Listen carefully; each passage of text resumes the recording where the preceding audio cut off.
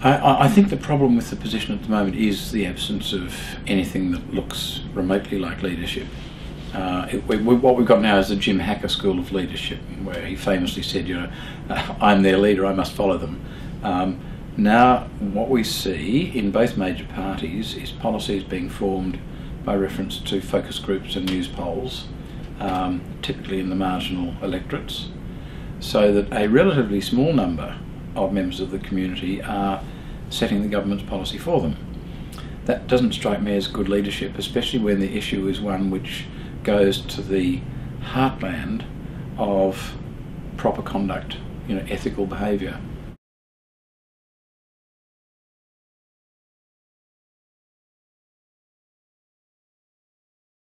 I think our political leaders try and shield themselves from the reality of what their policies do.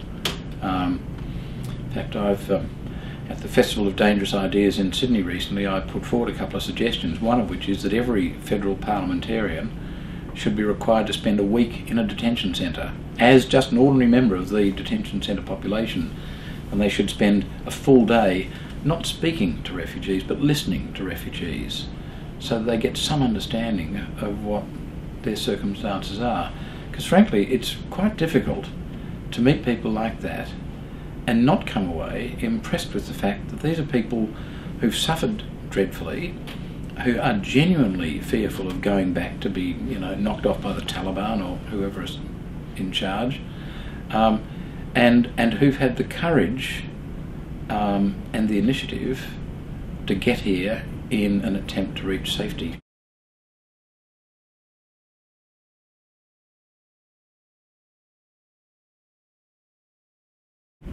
I think there's a profound malaise in democracy in Australia and also in America and Britain at the moment, and it seems to start from the idea that major political parties now form their policies by looking at news polls, by looking at what people want in the key marginals, and what it leads to is disenchantment with all of the major parties. I still do remember the time when you could predict pretty much what the Liberal Party's policy would be on this or that, because you knew that they came from a certain base, they had certain founding principles, and so you could figure out what they would think. And exactly the same with the Labor Party, except they had different foundations and different principles, and so you could work out that their policy would be different. Nowadays, it's really hard to tell. It's really hard to predict what either of the major parties will think on any issue, because frankly, they don't look to their founding principles. They don't have any philosophical guidance.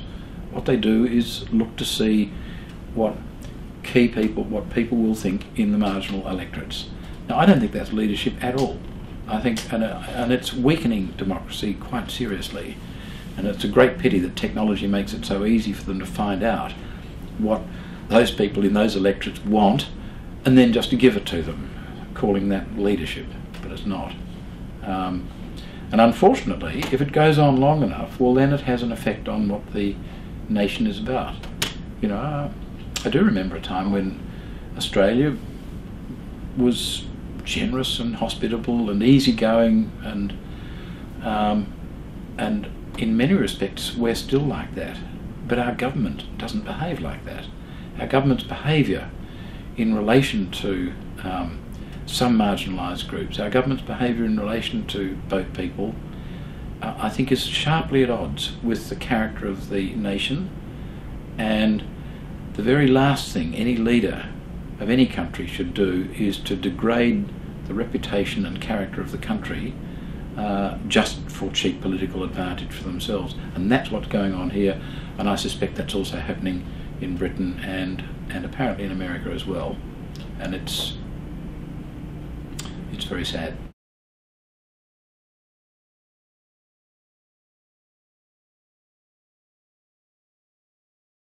As James Thurber once said, you can't be king of the beasts if there aren't any. And it's difficult to say that you're a leader if no one is following. On the other hand, I think that I think this country has enough decency left that if someone was prepared to stand up and say, I'm going to do this not because it's popular but because it's right, then they might be surprised. They might find more people following them than they expect, because I suspect that most people still do hang on to some cherished myths about this country. It's just that there's no evidence for those myths being true anymore. It would be a very fine thing. I mean, I remember, you know, my parents' generation, for whom trying to do something to help people who are worse off than yourself was just instinctive. It's what you did. There was no rule saying you've got to do it. It's just what you did, and they'd be shocked to think that a country would behave very badly towards groups who are in real trouble. And of course, we've shown over the decades that we can be generous and hospitable to people in trouble. You know, we're a nation of people who've arrived here from other places. I just wish.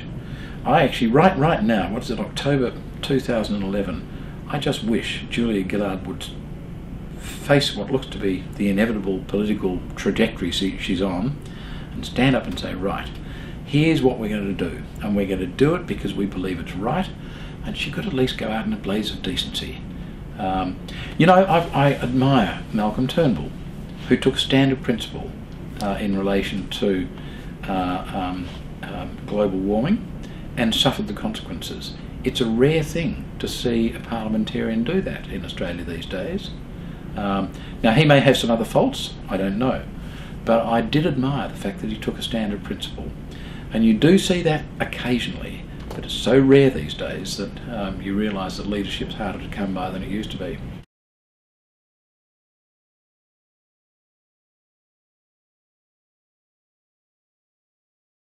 When the Tampa episode happened, Kate, my wife, who's an artist and thinks like an artist, simply said, this is not the way Australia is. You know, we're hospitable people. We don't turn people away the way the government had done. And so she thought that a good symbol of that would be simply to offer a spare room to refugees, because so many houses have a spare room.